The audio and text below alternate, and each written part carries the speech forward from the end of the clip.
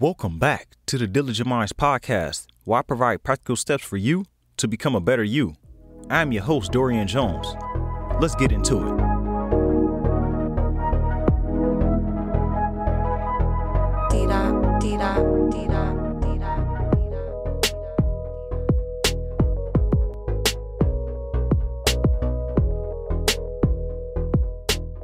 What's going on, Diligent Minds community? Happy Monday to you. If you listen to this on the day that it comes out, I'd like to welcome all the new listeners. Thank you for choosing me out of all the options that you had. And to all my returning listeners and everyone listening to this on Apple Podcasts, go ahead and leave a rating and review. And don't forget to go ahead and follow the podcast as well. Check out the links down in the show notes where I had an online course that's going to not just help you achieve your goals, but give you a repeatable process to achieve your goals over and over again, no matter what stage you are at in your life. It's going to help you find that foundation of the things you need to do on a daily basis, and it's going to hold you accountable as well. You guys can reach out to me via text. That is all down in the show notes. And like I said, don't forget to check out the online course. We won't waste too much time today. We're going to talk all about setting boundaries.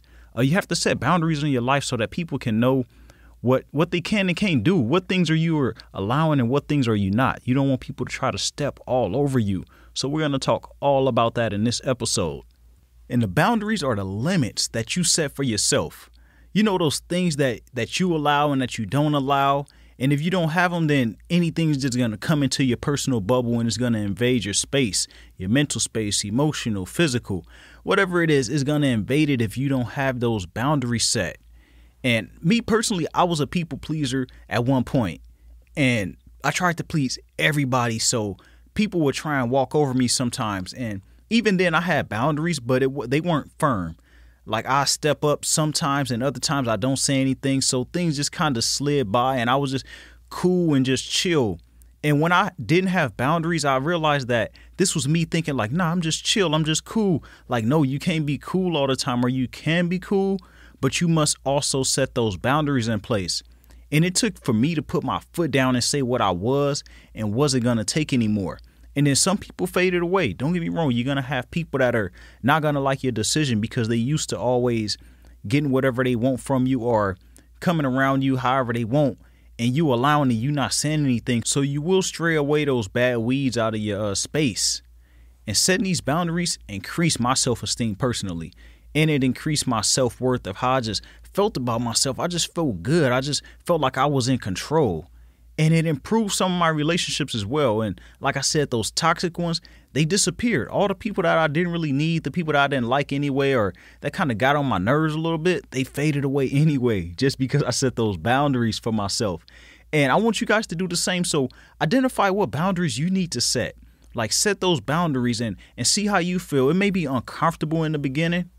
It may feel like you're doing something wrong. It may feel like you shouldn't be doing this right now. And you may feel like I wouldn't say a bad person, but feel like you're making a wrong decision, but you know that it's right. You know it's that thing that you need to do. I noticed who was there for me and for their own benefit once I set those boundaries and once I removed certain people, because those people that were there for their benefit, those are the ones that are going to fade out of your life. Those are going to be the ones who won't stick around, or your conversation is going to change on a daily basis, or you won't talk to them as much just because they can't get what they want from you. Whether they want to get a ride from you, they want to borrow something, they want to just come around you and give you all of their problems. All those type of people will fade away once you set those boundaries. And when you have boundaries, you are in control of the energy that you allow around you. Because you heard me talk about energy before. You heard me talk about the transfer of energy, how energy is never killed or is never destroyed. It's always just transferred. So someone coming around you with that negative energy, positive energy, whatever it is going to be transferred to you. And you allow what you want and dismiss what you don't want. So you decide, okay, this is something that's going to be good for me, good for my soul, good for my spiritual, good for my mental. So I'm going to allow that. But the things that aren't, don't even entertain it. Don't allow them to get too close to you. It's important to be in control of your environment. Once you're in control of your environment, you feel more comfortable. You feel more safe. You feel like you have more options.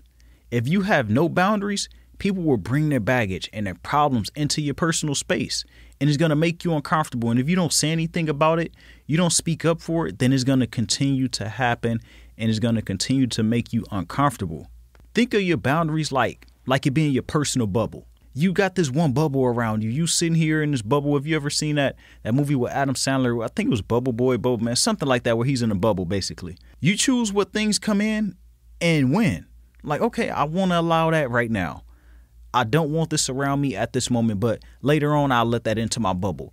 You set your boundaries so you can say what's going to come into your bubble or your box, however you want to phrase it. What or who is in your personal bubble now that's disturbing your peace in any form.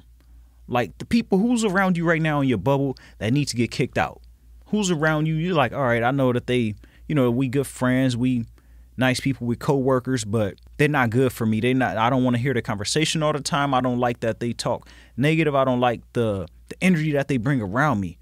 Who's around you right now who needs to get out of your bubble? Start identifying those people and start setting boundaries with those people first. And as you do it with people who you don't desire to have in your life, or who you don't desire to have in your bubble, I should say, because you're not removing them out of your life necessarily, unless that's what you need to do. But these are the people that you need to start with. Start with these people who are close to you, and you don't want them too close to you at the time, and you don't really have any real ties to these people. Go ahead and start kicking them out of your bubble. Start freeing up that space. It's like, call it a declutter. It's like you decluttering your closet or something. Like, all right, I don't need you in here anymore. You going into storage. Okay, you go into the trash. Identify who those people are for you. Clean out your bubble and get that refresher that you really need. Put your foot down and say what you no longer allowing. Like, what things do you not want to allow into your life anymore? This will allow you the space that you need to grow.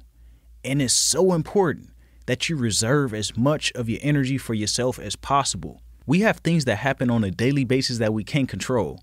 So being in control of what and who you allow into your life is crucial. So try to control that as much as possible. Try to control the things that you really can, because it's going to be things that happen every single day that's going to invade your bubble that you just can't escape it. You can't stop it from happening. It's inevitable. It's not going to do anything. You're just going to have to roll with it, and it's going to be your reaction that's going to help you carry yourself over. But that personal space, though, what we talking about, you can control that. Control who's coming in, control who's going out. Put your foot down. Say no. Like, you know what? I'm not doing it anymore. Reserve your right to say no. Reserve your right to say no to anyone. I don't care who it is. I don't care what it is. If it doesn't work for you, if it doesn't fit with you at the current moment, say no.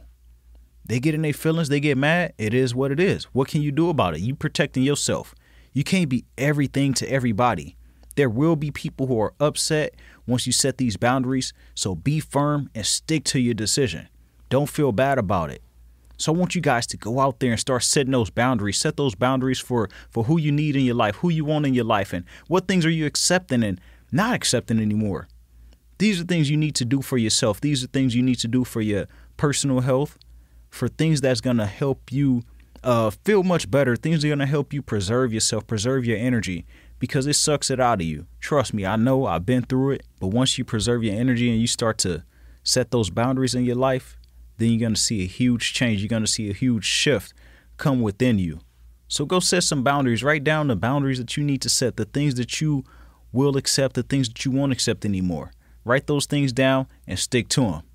Go ahead and enjoy your day, your night, whenever you listen to this. And remember, everybody has greatness within, even you.